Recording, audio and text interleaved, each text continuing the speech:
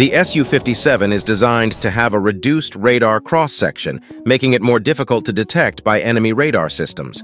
However, it is not considered to be a true stealth fighter.